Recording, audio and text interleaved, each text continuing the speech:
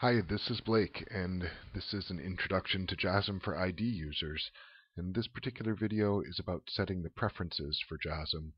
So I typically just go to the JOSM website, and I run on Windows, so I download the .exe and I run the installer. And once I do that, this is what a brand new clean installation of JOSM looks like.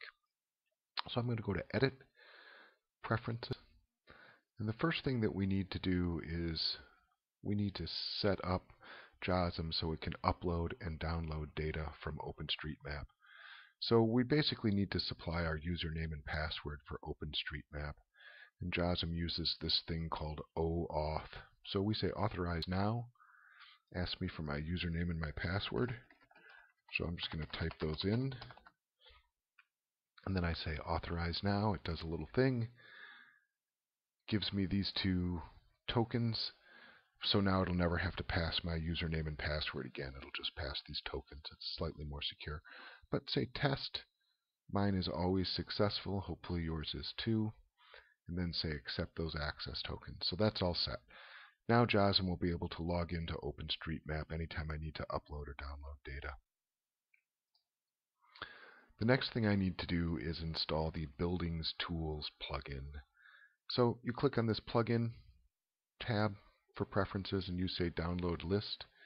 It goes out, it downloads the list, and as soon as it downloads, there's a lot. There's like 50 or 100. So as soon as it downloads the list, I'm going to type in this search box, buildings. And here's the plugin that I'm looking for. It says buildings tools. And you just check the box and then you say update plugins. And now it goes through the process of actually downloading and installing the plugin. Usually it goes pretty well, like most things with JOSM.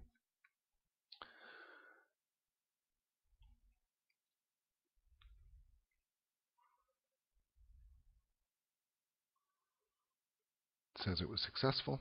It's great. The very last thing I need to do is I need to turn on the remote control for JOSM. And this is so that the HOT Tasking Manager can pass over the tasking square areas to map. So you just click on this second to the last one and you say settings for the remote control feature, and you just say enable remote control, and then you might as well enable the HTTPS support too. The tasking manager doesn't use it at the moment, but it might someday, and other tools may very well use it. So just say enable HTTPS support, and then click on the install certificate button. Just go ahead and click on OK. It's going to create its own certificate. So we just say, yes, we want to install that one, and everything is set. The very last thing I would suggest is turn on expert mode. Give you a few more options in the menus. But that's about it for preferences. It's going to want to restart after I make those changes.